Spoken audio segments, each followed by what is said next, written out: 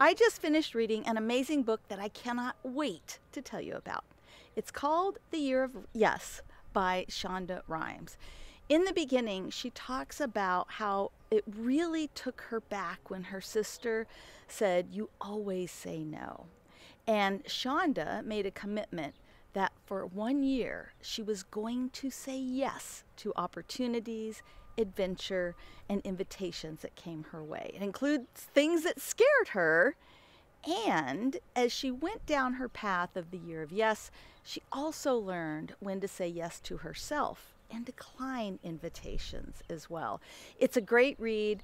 I love it on Audible because you hear Shonda's passion, and she shares a couple of speeches that she gave in the Audible version that just wouldn't quite translate to the written word quite as well.